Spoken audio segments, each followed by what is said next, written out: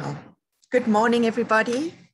Welcome to this conference on archives of print culture in Southern Africa.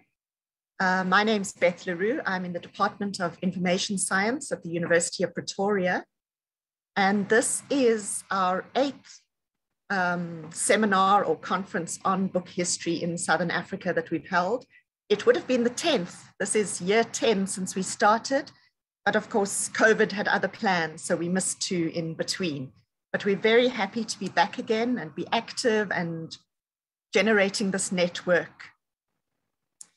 I think I want to start up front by acknowledging our co-hosts. This is a collaborative venture, very much. So it's a collaboration between the University of Pretoria, Wits University, and University College London. It grows out of a long-standing collaboration between myself and Caroline Davis, who is at University College London now. And unfortunately, she can't be with us and she had to step out of organizing, but she's with us in spirit at least. And we hope very much that we do her justice with our discussions and our presentations and our engagement over the next 2 days. Archives of print. So what we wanted to discuss here, what we really were thinking about was, what are the records that we access and that we are able to access on different aspects of print, authorship and publishing and readership as well. We're particularly interested in issues of access, of inclusion and exclusion. These are issues that Caroline and I have been dealing with for some time, and other historians of the region, of course, have also been dealing with. So issues like whose histories have been recorded and whose have been erased, where can we access these? What are the power dynamics underlying the preservation of various kinds of materials in the archives? Just one of those examples is the need to go and access different kinds of records in other countries that may have belonged originally to a Southern African country, but have now been bought in by a country, perhaps in North America or Europe. And of course, there's problems of access as well. Digitization can be an assistance with that. It can facilitate ways of engaging with the historical records, but it can also introduce new problems of copyright and access as well. So what we really want to talk about over these next 2 days are some case studies of different kinds of records and archives that people have been able to access. We're very interested in hearing about what kinds of material can be found in the archives, as opposed, for instance, to oral histories and to popular understandings of various histories. I'm very interested in the distinctions between evidence-based histories and other kinds of history, and those based on memory, for example, and how they intersect, and how we can bring these different kinds of records together for our future studies. I don't think I'm going to say a great deal further than that, really.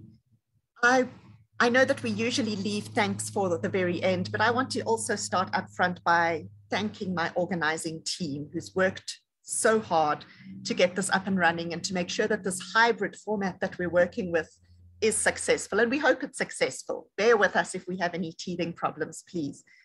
First of all, I need to thank my colleague, Letitia Castles, who worked with me at the University of Pretoria for many years and is now at Wits University. She has done amazing work in setting this up, and at the same time is trying to finish off her PhD. So much strength to you, Letitia, and very many thanks for your assistance. And I also want to thank the team at the University of Pretoria, and specifically my colleague, Annika Nell, who's really taken over the management of, we've got students who are involved here, some of our JCP students who are working in community projects, for example. And we're very happy to have them involved in the organization and marketing of this conference as well. They're responsible for some of the designs that you've seen on the program, for example, and on some of the slides that you will see as we continue. So I hope that we have a very productive 2 days. I think it's going to be very interesting. We've got a really nice range of different kinds of papers and different presenters. And please feel free to participate and ask questions and get involved. We'll try to do as much networking as we can given the constraints of an online and hybrid conference as well. So I think that's all I want to start with for my welcome. From there, I think we can move over to the first session. Thank you. Thanks so much, Beth. I think the JCP team is now sharing a slide for our poll that we're having. We organized a tour of the underground booksellers in Joburg City for Saturday. So we are running an online poll, and you are welcome to indicate if you are willing or able to join us for that tour Saturday morning at 10 a.m. starting at the Rand Club in Joburg and Commissioner Street. Annika, can I just get an indication if our panelists are ready at our first panel?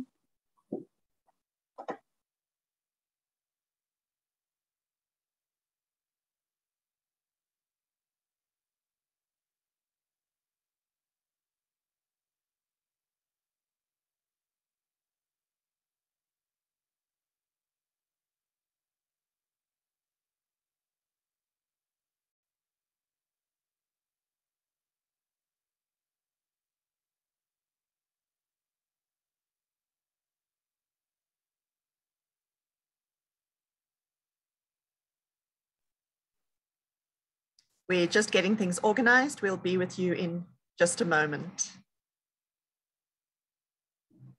I think I was probably supposed to speak for longer, so sorry about that. I'd prefer to hear what everybody else has to say. Okay, great. Apparently our poll is having a little bit of issues, so please bear with us. And Janet is busy sorting out her settings so she can present. Thank you.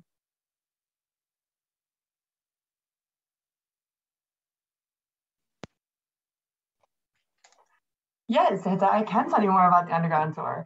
The Wits University Publishing Department has a fantastic community partner this year, Bridge Books, and we're working with them to get our students more involved in the local literary district, which they are developing. The Underground Booksellers Tour is developed by Griffin Shea at Bridge Books, and he'll be taking us on Saturday. And it's a walking tour of about 2.5 to 3 hours, exploring the grey market and the informal book market in Joburg City. He'll be walking around historical sites and showing you the not bookshop market for books that is available in South Africa. Hello, everyone. Can you hear? Yes. Yes, unfortunately, I can't seem to get the video to show up. I think there's some setting. It looks like it's on my side, but it's not showing up. Is there a host setting? And also Charles and Corsi are here as fellow panelists. And so it'd be great if they could be on screen as well.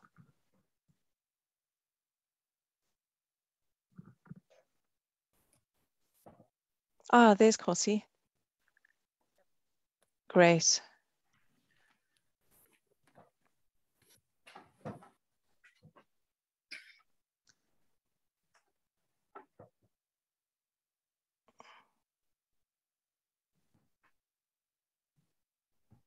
Ah, there we go.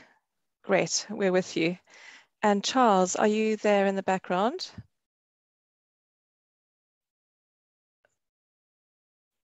I seem to have disappeared again. Sorry, everyone, we're just sorting out a few technicalities. Charles, would be great if you wouldn't mind coming on screen as well, if that's okay. I can see myself, but can you? Yeah, oh, there you are. So I think it only maybe comes on when someone's speaking. Okay.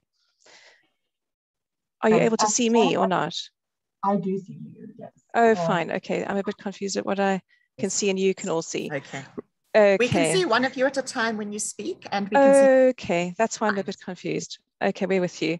Thanks, everyone. Well, really good to gather here today, and thank you to Beth and to Caroline and to all of the participants and partners in this undertaking.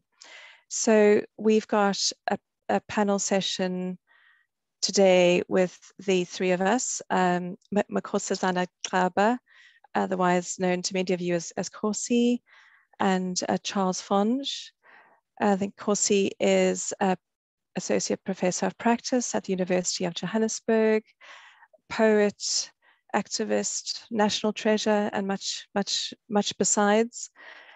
Charles is University Archivist at the University of York, working in the Borthwick Institute for Archives. And I am Janet Remmington. I am a research associate at the University of York and also at WITS in the African Literature Department.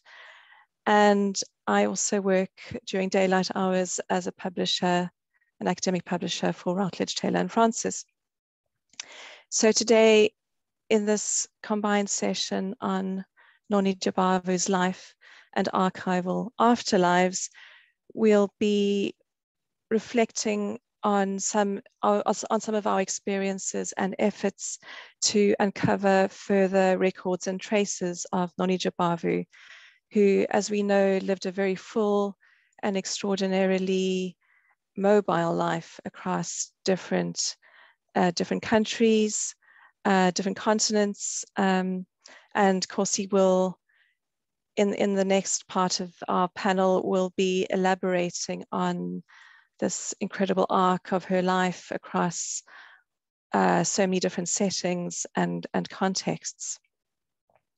And Kosi will also share some insights from this quest to follow archival tracks of all kinds across the world in seeking to better understand the texture of her life and literature. And then Charles and I will turn to focus on the UK-based archival material related to Jabavu, specifically that which is up north in the Borthwick Institute at the University of York. And I'll focus on the period of Noni Jabavu's life when she was a teenager, a schoolgirl in York. And Charles will pay some attention to the materials that she herself deposited in the archives at York in the 1970s.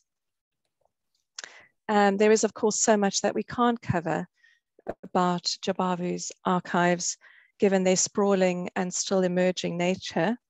And this is one of the points we'd like to discuss collectively here today, while also sharing a few findings about our journeys so far.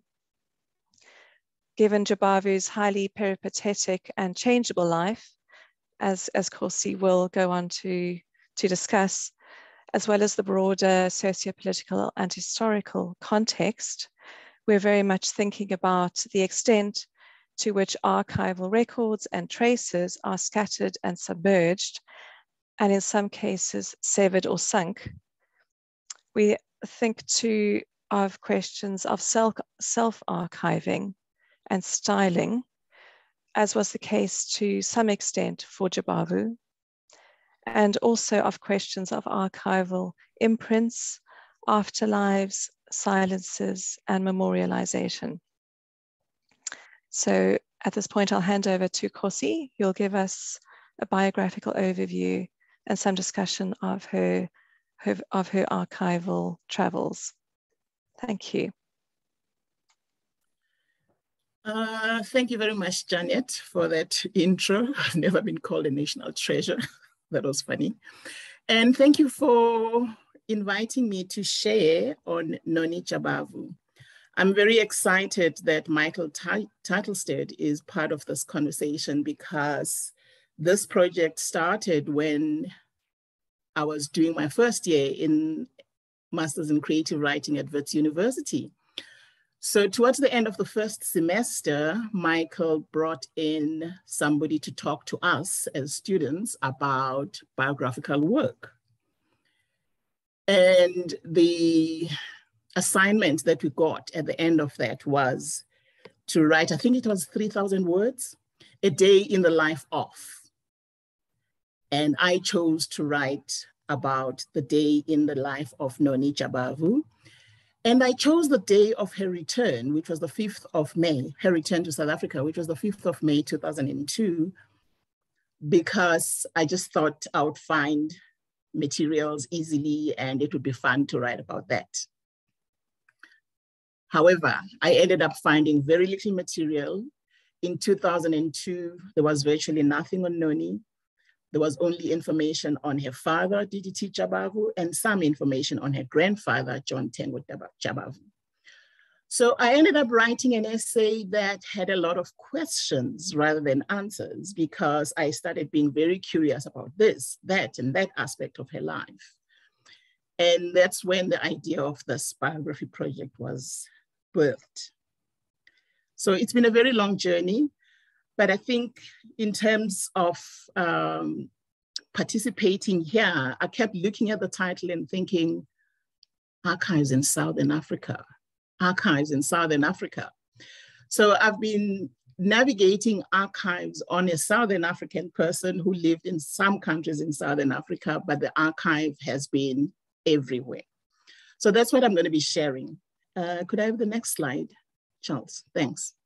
So Noni was born in 1919 on the 20th of August, given the names Helen Nontando Jabavu, in Alice. 1919 is 3 years into the formation of what we now call Fort Hare University. So she left in 1933 to go and finish her high school education at York.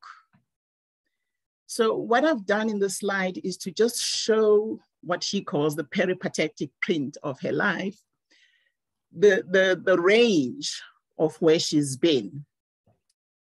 So in the UK, for instance, Oxford, Birmingham, Buckingham Palace in London.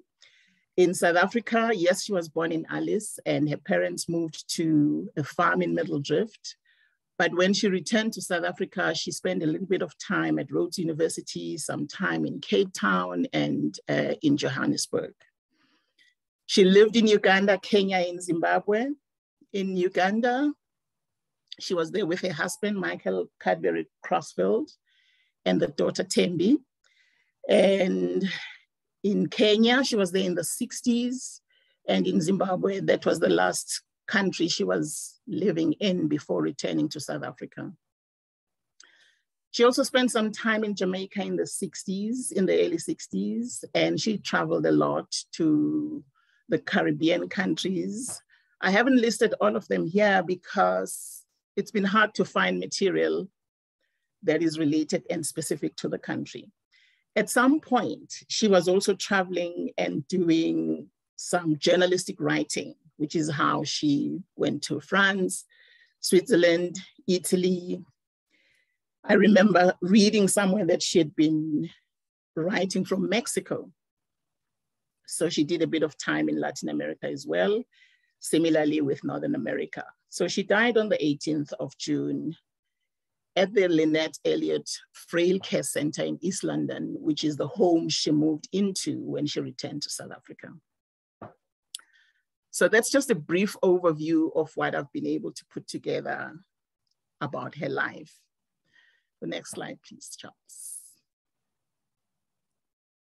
So we know her as a writer because I came across her as a writer because I found the book Drawn in Color at a secondhand bookstore. I remember when I found that book, I thought, oh, it was published in 1960 and it's been out of print and I've never heard of her. This was before I started the creative writing course. And I was just so fascinated by the fact that she wrote this memoir that was published in 1960. So the navigation of the archives led me to the following. From 1942 to 1963, she worked at the BBC radio. She was a freelance broadcaster. She would do some sessions. Over the years, she's done a whole range of radio programs. But the one that she was doing in 1942 was of great interest to me because it was on music. So she would interview women who were singers, musicians, and mostly jazz. Some of them were based in the UK and others were based in the Caribbean. And then in time, she would do different kinds of programs. In 1961 to 1962, she was appointed as the editor of the New Strand magazine. a magazine that had closed down very early on, and it was remodeling itself. So part of that was about finding an editor. And this is 1961, the book had just come out and it had done very, very well. I have a record of it having been reprinted 5 times in 1960, but there could have been more reprints. I haven't found them yet. So she gets appointed as the editor of the New Strand magazine, and there is a lot of conversation about what it means to have somebody who was not born in the UK, somebody who's a woman, somebody who's Black, become an editor of this magazine. And then in 1962, her first memoir was translated into Italian, which I thought was very interesting. But I still don't have the connections on, I haven't even been able to lay my hands on the copy. I don't know who translated it. I don't understand what the trajectory was, because her movements were fascinating and she made connections in interesting ways all over the world. 1963, the second memoir, which is a sequel to the first one, comes out, again from John Murray, but both books were then taken on by, I'll remember the name of the publisher in the US. So 1977, she's in South Africa doing research towards her father's biography. And she's invited to write a weekly column that was called Noni on Wednesdays.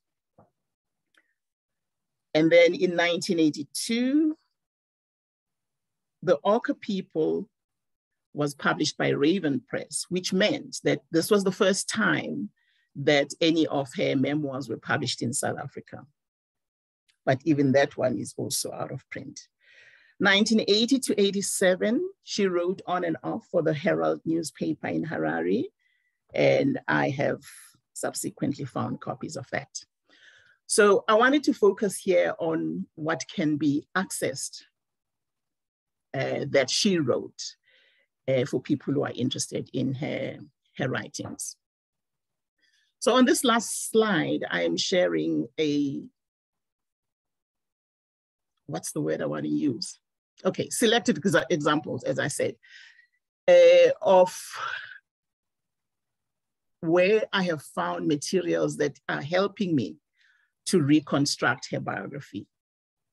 The very first place was the National English Literature Museum, NELM as they were called then, and now they are Amazwi Museum of Literature. They're based in Makanda. And there were these letters that she had written while she was living in Zimbabwe to a friend who then decided that she'll just deposit them somewhere. So what was very useful about those letters is that I began to understand her life in a way that suggested for me how I could plan my research trajectory. So this is 2005 when I find these letters. And I think till this day, some of the archives I'm accessing is because of the little bits of information that I found in these letters, because she was just sharing with a friend and not necessarily trying to construct her life for her. But the friend would ask questions and then she would respond. And then that would lead me to, oh, okay, so you went to this country as well. So those letters were a treasure. From the Johannesburg Public Library, I found the archives of the Daily Dispatch. And that's where I found her columns, the Noni on Wednesday columns. Recently, I found the Olive Schreiner letters. I was doing something else. I wasn't even doing a Jabavu research. But what fascinated me about being in that online archive is that there's information on her grandfather, Tengwe Jabavu, and information on Margaret Clark. Now, Margaret Clark was a great friend to Jan Smuts, and Jan Smuts was a great friend to DDT Jabavu, Noni's father. And she became the foster mother when Noni left for York. And Margaret was married to, I love how I always forget his name, but he was married to, it will come back to me. So she would move between Oxford, they lived in Oxford. She would move between Oxford and York, and that was a home while she was in high school. And then the Jagger Library at the University of Cape Town, I found letters between Jan Smuts and Margaret Clark. And this was towards the end of 2019, which means it was before the Jagger Library went on fire, which means I'm very anxious about whether this correspondence is still there. But what was interesting about this communication is that because of the connections I've just mentioned, Margaret would talk about Noni and say, oh, Noni, this and this and this, high school, this and this and this. It was just a lovely kind of engagement from the Margaret Clark perspective, talking about her foster daughter, so to speak. So the Corrie Library at Rhodes University has papers of Alexander Kerr. Now, Alexander Kerr taught at Fort Hare University in 1916 when it opened, and he was teaching with DDT Jabavu. Interestingly, the Corrie Library does not have any of DDT Jabavu's papers. And when I was there long ago, nobody could explain to me why that is. But I did end up finding some papers at the University of South Africa, which is a distant learning university in this country. And it seemed to me that those papers were only gathered after he had died. And I say this because what is most visible in those papers is the public, I will call it the public engagement with her death, be it excerpts in newspapers, be it cards that were sent to the family, that kind of stuff. But that was very interesting. And then there was a photograph that I think Charles will share of Noni while she was at York. And I just thought, wow, this is interesting. So it was clear that somebody had taken the initiative and wanted to put something together because they were not donated by DDT himself. And then the John Murray Archives, of course, this is her publisher. I was able to go there and read the correspondence that Noni had with her editor while she was working on both books, which was absolutely fascinating because as a writer myself, I engage a lot with publishers, with editors, and it's always a very interesting journey. So the John Murray Archives have kept all that correspondence. But what was also interesting for me is how that correspondence is not only about the editing process, but also about the politics of the time. Okay, so the British Library has the BBC archives, and I spoke about earlier, I spoke about the radio programs that she did. So I was able to get the transcripts of all the programs that she did. And they also had the New Strand magazine, and that's how I was able to get all her editorials while she was at the New Strand. And then in London, I was also able to visit the library of the Society of Friends, Quakers in Britain, and Michael Cadbury Crossfield deposited a biography of his life there. So I managed to get that copy.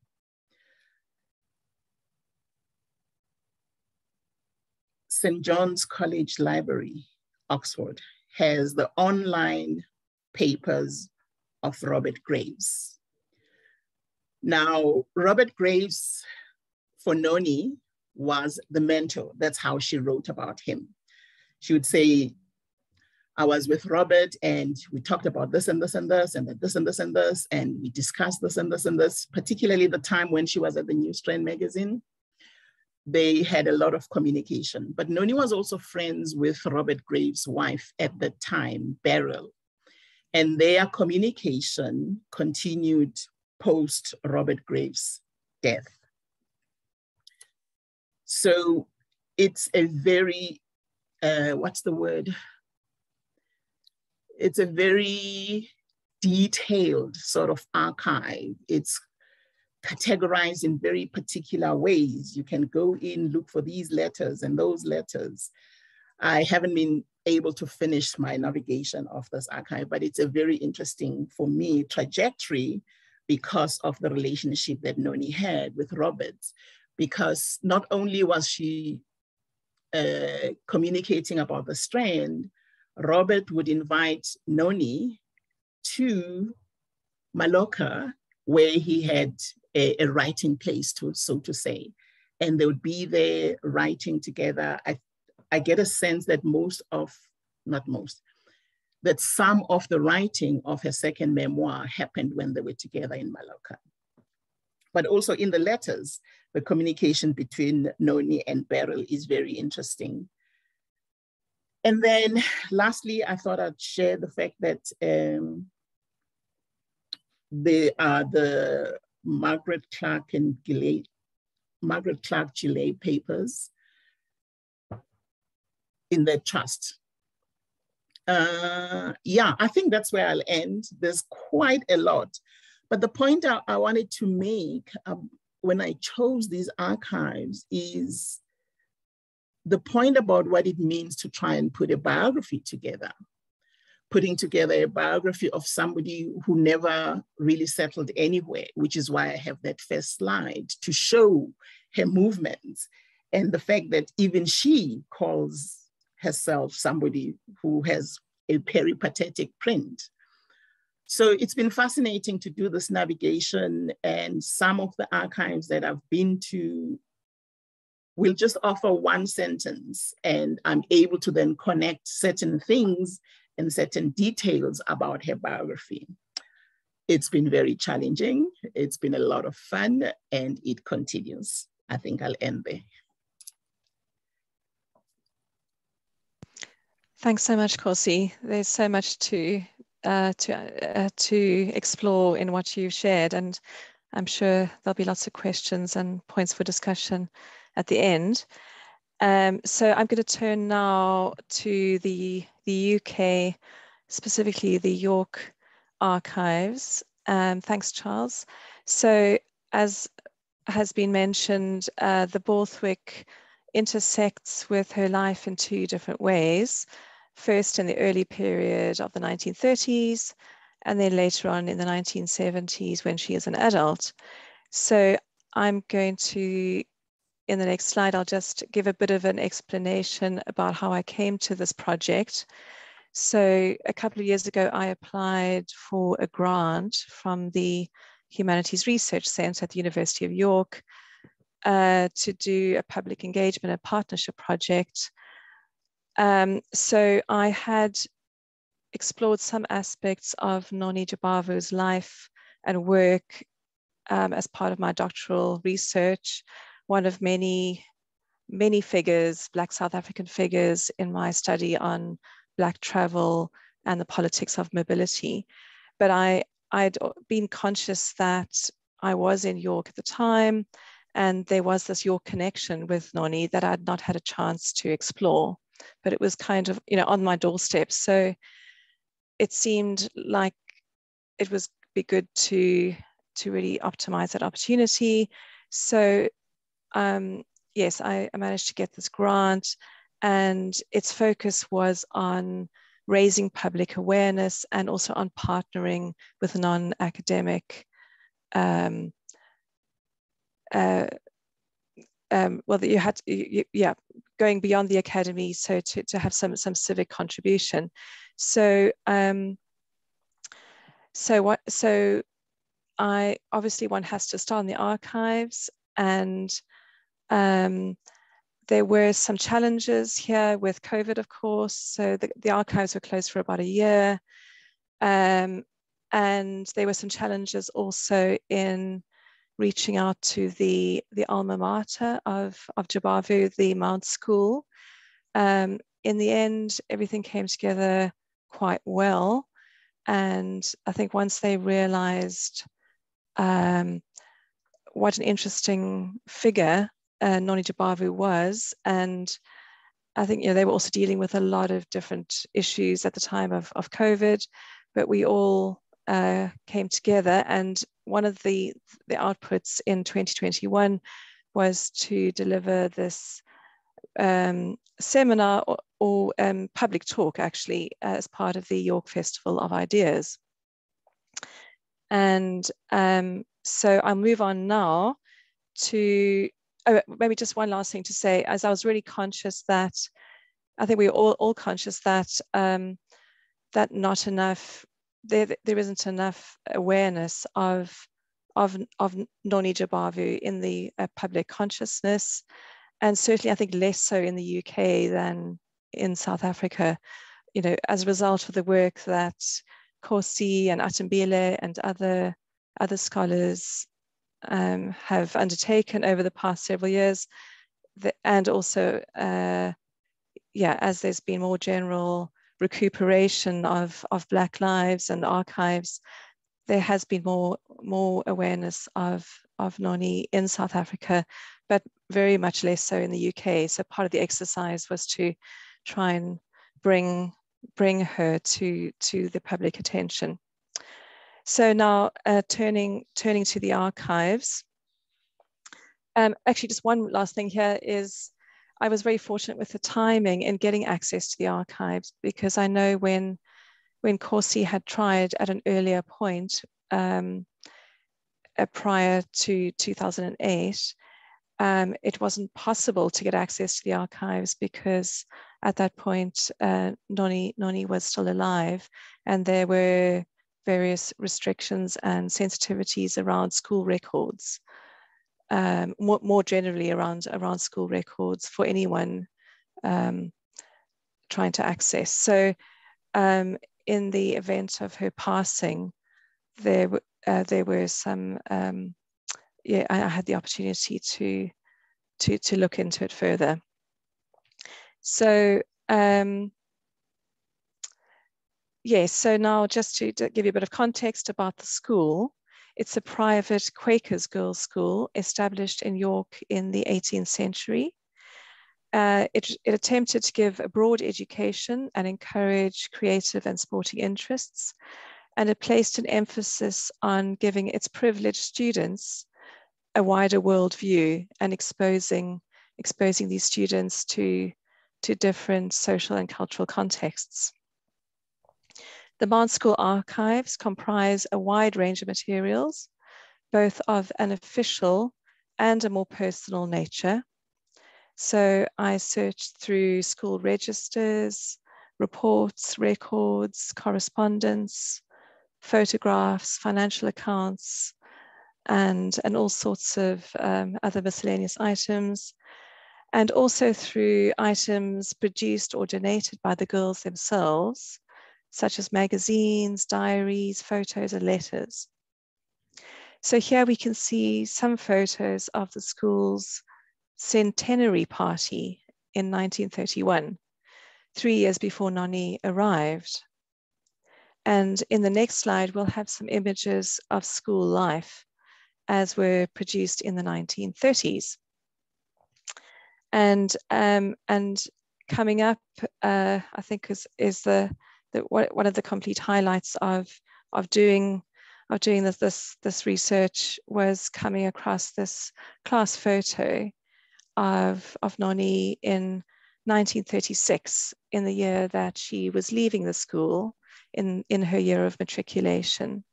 So she was around 16 at the time. And here is a close-up of that class photograph. And superimposed alongside is a picture of Arthur Gillett or Gillet, who was her foster father in the UK, based in Oxford, married to Margaret Clark, as Noni mentioned earlier. And Arthur Gillett was a prominent Quaker on the board of Barclays Bank, the nephew of Joseph Rowntree, and a trustee of the Rowntree Charitable Trust in York. The Gilletts secured the bursaries to cover Noni's tuition fees and to support her studies at the Mount. And their daughter, Helen, was also a fellow pupil with Noni. School records show that Noni shared a dorm with Helen Gillett, and that there were Crossfield girls at the Mount at the same time that she was there. The networks forged at the school had an effect on shaping many aspects of her life.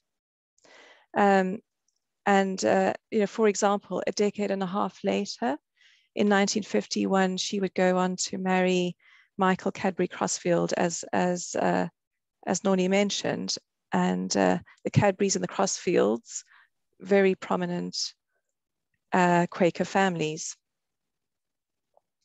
Noni was at the Mount School from 1934 to 1936, and the archive tracks her time there. And it sheds light, for example, on her parents' ambition for her to become a doctor.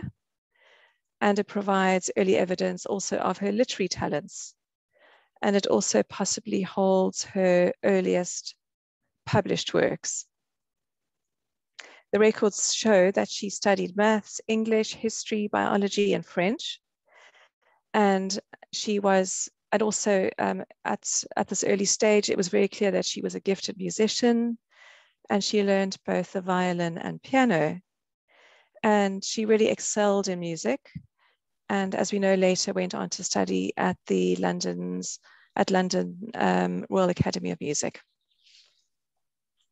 So now coming on to a focus on her writing in this last section of my part of the presentation.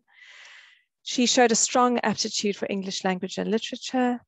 She became actively involved in the school's literary society and contributed 3 pieces over the years to the Literary Society's magazine called The White Cow. And I think we'll move on to look in a bit more detail. So her third contribution is, I think, her most interesting and personal. It most closely resonates with her later work and style. This excerpt is from her story, her account called The Return, and it was submitted to the magazine in 1937, about a year after she had left the Mount School. In it, she describes her return to South Africa after 3 years in England. And here, and in the piece, she expresses the joy of seeing her family again, but also the shock of losing some fluency in isiXhosa. She also shares some feelings of possibly of some foreignness in her own land, and an increased consciousness of the rising colour bar in South Africa, with more segregationist policies coming in. And it ends here, as demonstrated in this excerpt, with this moving reflection on being back home and the sense of connection. For me, The Return intriguingly anticipates the opening of her first memoir, Drawn in Colour, where she narrates her journey back to South Africa, as Corsi has said, in 1955, when she had to return. She returned later, unfortunately, in quite difficult circumstances, when she had to return for a funeral. But at this earlier point, she was returning after 3 years away at school. So the Mount School Archives has many gaps, but it offers up some valuable glimpses into Noni's time as a schoolgirl in York. and it provides also some textured context, which I think give us some grasp of influences in her formative years, and also points to some of the York connections that would play out in different ways throughout her life. And I'm going to hand over now to Charles just to talk about her later period as an adult and how that intersects with the archives. Thank you, Janet. In the Mount School records at York, Noni is not just the subject of the archive. As an author in the school magazine, she's also one of its co-creators. The same is true of many of her other appearances in the UK archives that Cossie mentioned, such as her journalistic output or the letters to Beryl Graves, the widow of novelist and poet Robert Graves, who was mentioned, letters incidentally in which she memorably describes E.M. Forster as a boring old man. 40 years on from her time at the Mount School, though, Noni reappears in our archival holdings, this time as a donor of a small collection of images and papers. Why York? Well, as well as the sort of long-standing connection from her earlier education, in 1974, the university had established a new Centre for Southern African Studies, and it had launched a project to preserve publications and archives relating to Southern Africa. Over the next decade, it built up a collection of largely personal and research papers from individuals and small organisations, alongside materials that derived from its own research and activities. The archive initiative had been the idea of another transnational creative, the exiled South African poet and anti-apartheid activist Dennis Brutus. He suggested the centre try and provide a home for papers that might otherwise be lost or disposed of. Brutus started York's collections by depositing some of his own literary and political papers, including drafts of his poetic Letters to Martha and other writings, and allowing still more to be microfilmed. The donors to the centre's project were mainly UK-based organisations and individuals. It was typically not the centre's intention to remove original manuscripts from Southern Africa. Instead, its preference was to secure and share copies in these cases. While the collections are mainly post-colonial, relating to politics and the church, the Scottish novelist and poet Naomi Mitchison gave some of her diaries, writings, and papers on Botswana, and the anti-apartheid activist and playwright Peter Rodder also deposited the manuscript of his 1975 play, The Time of Breaking, based on his experience as a prisoner in South Africa. It was in 1975, following a visit from the centre's director to Nairobi, where he'd met Noni, that she offered copies of some of her family's early photographs and a copy of her 1953 testimony to the United Nations Commission on the Racial Situation in South Africa. And it was most likely Noni that selected the material to be shared with the documentation project. One of the family's photographs she donated is this one of her parents' wedding in 1916, and it speaks to her illustrious forebears on both sides of the family. Her father, Noni Jabavu, was the first Black professor at Fort Hare University College, and his bride, Florence Thandiswa Makiwane, had taught at Lovedale, the South African missionary school where Noni had started her primary education. Her paternal grandfather, seen at the back, was the editor of South Africa's first newspaper to be written in isiXhosa, and her maternal grandfather was also a journalist as well as a minister. In this photograph, taken while Noni was away at school in England, we see her younger brother, Tengo Max, pictured standing with his sister, his parents, and a cousin at their house on the Fort Hare campus where DDT taught. In her second book, The Ochre People, published by John Murray in 1963, Noni says of her father, throughout, he had made it almost a mission to urge others to write down what they know. She describes the men of her uncle's lineage as walking archives, and recounts that her grandfathers had encouraged their peers to write, and recalled that a body of isiXhosa literature had grown out of people recording their memories. So it's perhaps not surprising then that Noni accompanied her gift of the photographic surrogates with notes that included associated recollections. Although only brief and committed to scraps of paper, the notes, like her her published works, made further contribution to the social memory that she and her family had cherished and developed through their own sort of literary output and publications. Here, Noni records memories of her family and the jacaranda trees and imported grass by their house. And in doing so, she enshrines certain events and experiences to embody aspects and values that, through the act of creating this small archive, also become parts of the wider shared cultural history that we see evidenced in her written works. She constructs archival memory while continuing this process of revisiting her own recollections. She also included this wonderful image of the Makhosazana family in her photographic selection. Seated in the centre are her great-grandparents, Mr. and Mrs. Lajabe Makhosazana. Behind them on the back row, third in from the left, we again see her maternal grandfather, the Reverend Elijah Makhosazana with his clerical collar. She recounts the story behind the image in the Oka people. Her great-grandfather, quote, when he'd sensed that death was not far off, had sent for his children to come and make this record, this picture, end quote. Her uncle held the only copy, a lot of the family's mementos and manuscripts having been lost to time and accidents, including a fire. Noni had arranged for new copies of the photograph to be made, quote, so that my uncle's surviving contemporaries each received one to hand down to the offspring who should know these things about their forebears. The quote ends there. The annotation that accompanies the image intertwines the provenance of the photograph and details of family lineage and sort of genealogy with her published recollections, and it adds further details. She thus provides and proliferates in these sort of notes and copies touchstones that help her connect different spaces, the familial and the academic, oral testimony with the documented record, a personal and private archive with her published works, and of course, the researcher with her readers. The South African archivist, Bern Harris, reflecting on the nature of archives, eloquently contends that, quote, far from being a simple reflection of reality, archives are constructed windows into personal and collective processes they at once express and are instruments of prevailing relations of power. And the quote ends there.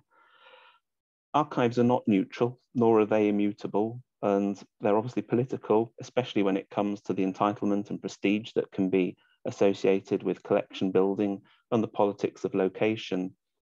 And they're also involved in processes over time. They, and not least their creators, custodians, and interlocutors, can reinforce inequalities and elisions and can create narratives that silence voices. But by the same token, archives can also be liberatory, participatory, and reactionary. The processes they're involved in can be personal as well as collective or administrative. Archives are multifaceted. Creators and donors, such as Noni, can help protect and project the voices and cultures of those who are silenced or marginalized by prevailing structures of power and privilege. Archival discourses on fragmented and displaced archives look at the structural challenges of ownership and access, the legalities of copyright and data protection, and the need for better description of archives, as well as, of course, greater diversity in the voices that occupy our digital archival spaces, and the mechanisms to identify and locate archival material more systematically and equitably. The work to challenge ourselves by critically interrogating the provenance, nature, and the full cultural importance of the records that we as archivists and researchers and others hold and use, and certainly in archives our own curatorial practices, provides new opportunities to understand and address the diasporic nature of so many literary papers and their transmission through transnational networking. As with Noni and Dennis Brutus, this transmission might reflect the movement and networks of the original creators, with papers following their careers, resulting from their correspondence with people around the world or their own transnational status. There are also the deeper structural forces of colonialism and acquisition and the impacts of things like the apartheid regime that can affect the literary diaspora. Transmission also results from different manifestations as material is reproduced or records are split between author and archive, public and private hands, or one repository and another. And so we see in the small collection of copied photographs and accompanying notes and papers from Noni Jabavu at York that the creation, gift, or acquisition of copies and transmission of archives may be more indicative of a more dynamic and pluralistic model than perhaps the traditional concept of an archive as a traditionally sort of singular fixed entity might at first imply. The creation of copies is not just a preservative act here. It allowed the donor to retain the originals. The copies speak to different contexts and relationships. Noni's role as the selector of images and the creator of this small collection. And in the context as well of her reflection in her first book, that she felt she belonged to two worlds, South Africa, where she was born, and Britain, where she was educated. Finally, manifested as an archive, the copies provide for the co-creation of new stories, insights, and research. And I hope in this session and through the work by, in particular by Kosi, Janet, and Atembile Musola, that we've been able to provide you with a flavour of this. Thank you very much. And just a few references there. Thanks so much. I think this panel was just the perfect one to start with. It so exactly engages with the conference themes of marginalization and recreating histories from the narratives that we can find. In my preparation for chairing this session, I actually also came across information that this incredible woman who I knew very little about before was not only a broadcaster, journalist, and an award-winning author, but also took up welding during the Second World War, which I think is quite fantastic. I'm now going to be opening for questions from our audience. If there are any questions, please raise your hand.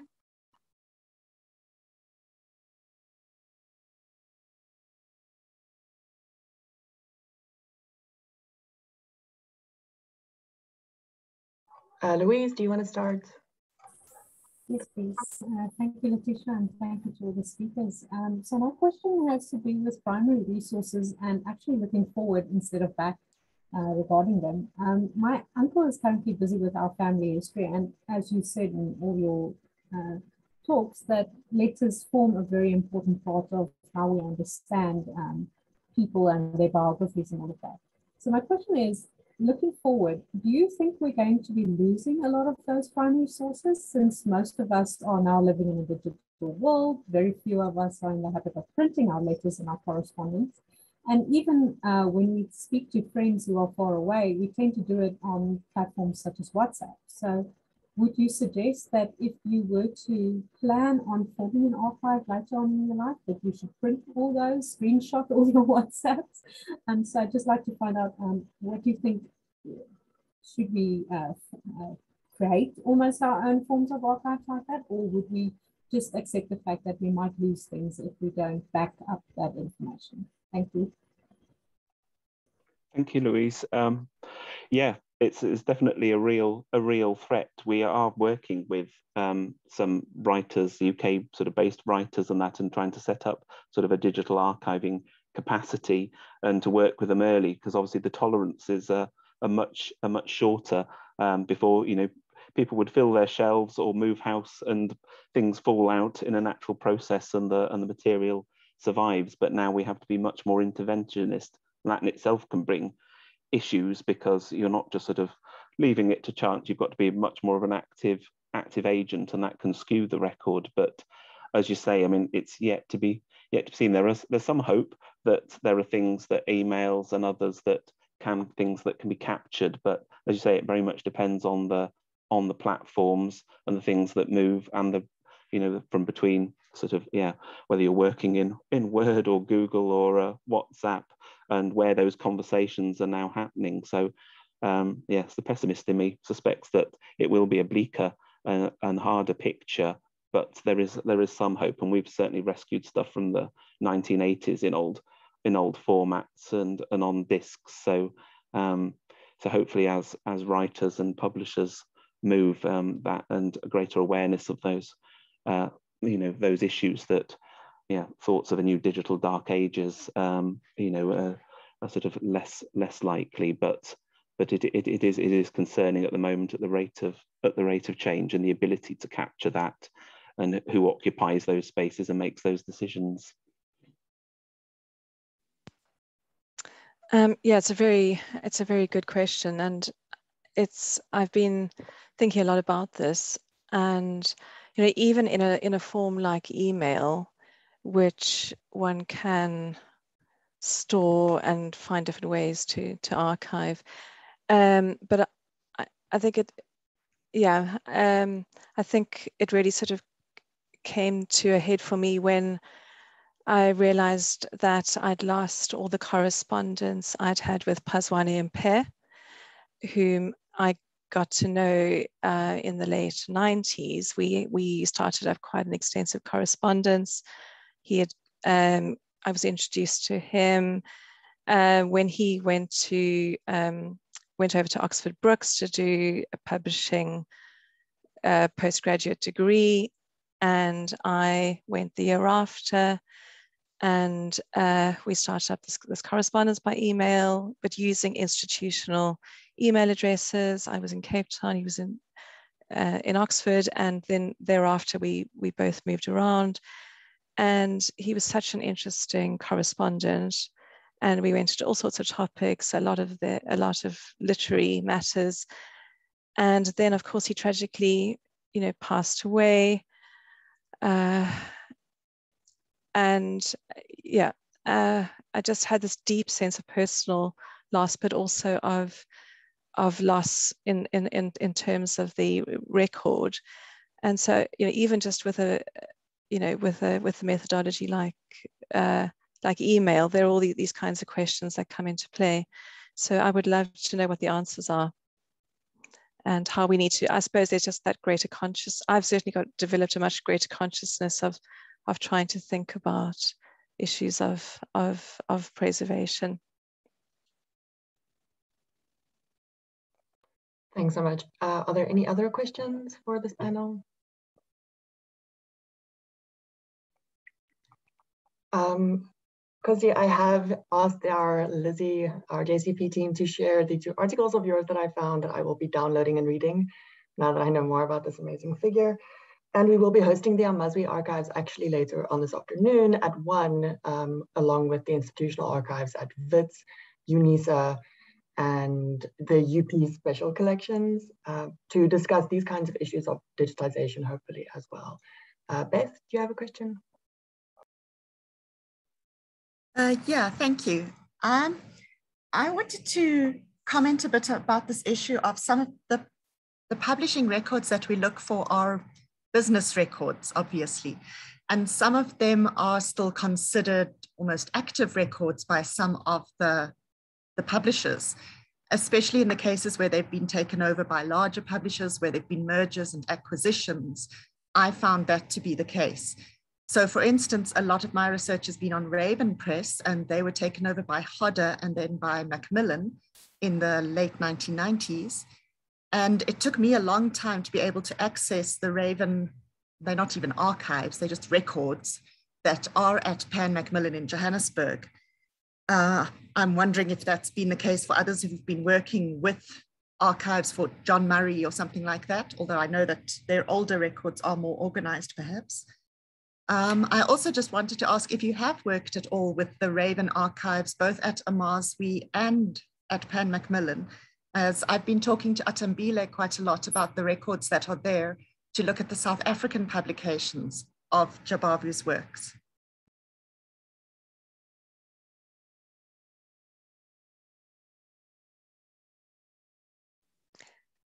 Of course, I don't know if you have any comments about the John Murray archives and experiences of working there. Yeah, I was very excited at the John Murray archives because it seemed to me that they had kept quite a lot. Now, I don't know whether it was everything on Noni, but they had kept quite a lot.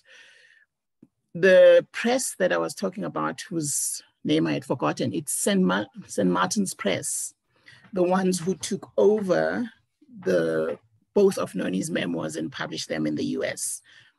Now, when I was trying to follow up on that archive,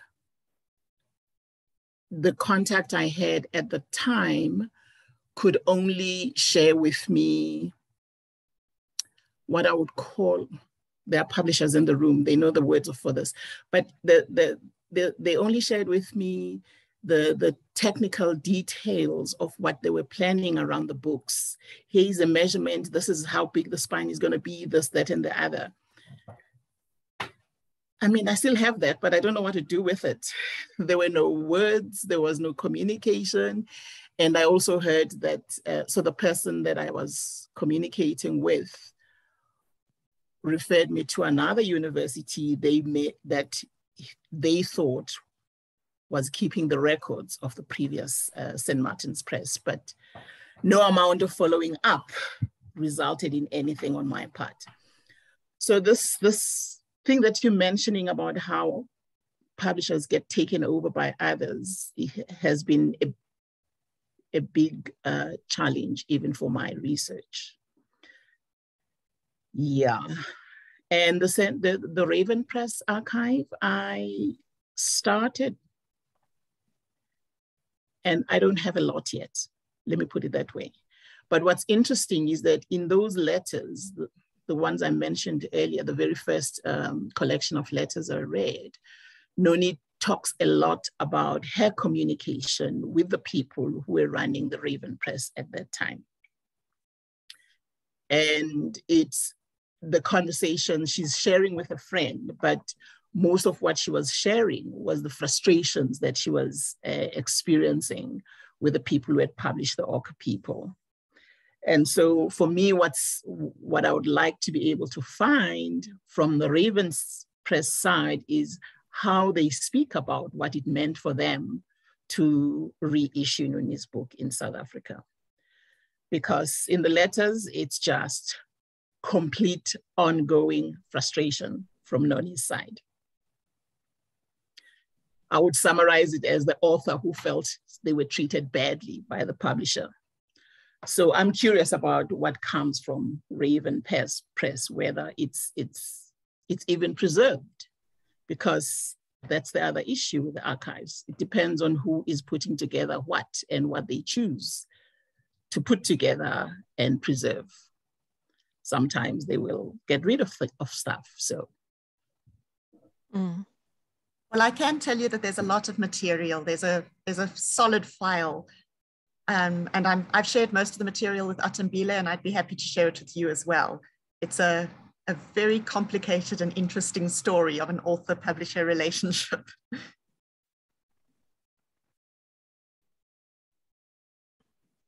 Absolutely. I think, you know, the question of publishers' archives is such a big one and complex one.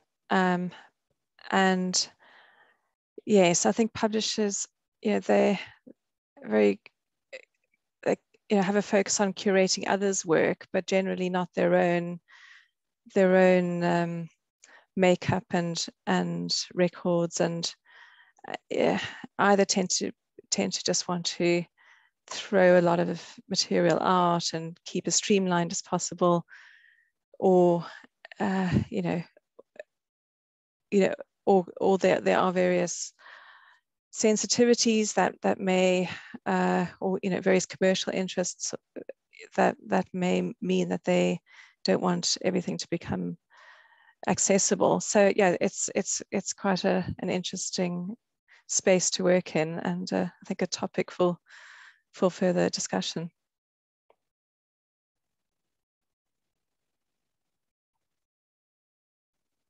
If there are any other questions for the panel while we have them here.